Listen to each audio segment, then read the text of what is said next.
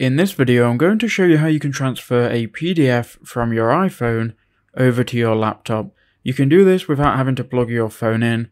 This is a simple solution, right? So I'm going to transfer this PDF here called the Money Manual, and here's how I'm going to do it. So first I'm going to open up a web browser.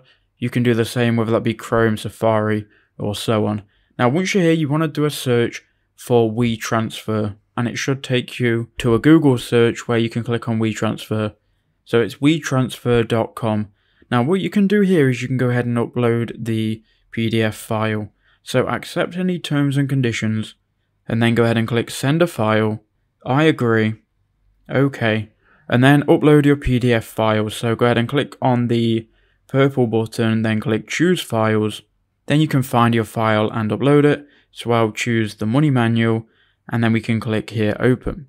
Okay, so now that file has been uploaded. Now what we can do is give this a title and a message if needed, but in my case I'm not going to do that, so we'll just click next. Now we can go ahead and either send an email to myself, or we can just copy a link. Now I'm just going to send it via email because it's easier. I recommend you do the same as well. So check send an email, then click transfer, and then it's going to ask for your email address and the email address you want to send it to. Now these can both be the same, because what you can do is you can send it to your email and then access your email on your computer. I'll quickly show you how to do it. So I've entered in my email here. You can see I've entered it the same twice. We can then click transfer, and you just need to confirm your email just to make sure that it is you.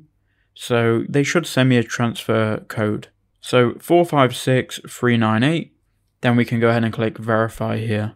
Then it's going to transfer and upload this file, and it's going to send an email to your email. So the file's been sent. We can now go ahead and open it on our computer. Okay, so here we are on my computer. I'm now inside of my emails, and you can see we've got an email here from WeTransfer saying that I sent a PDF file. We can go ahead and then click get your files on the computer. Then we should be able to download this file. So click download, and then it's going to download the PDF file to our computer. So that's how you can send a PDF file from your phone to computer. Simple solution with no cable.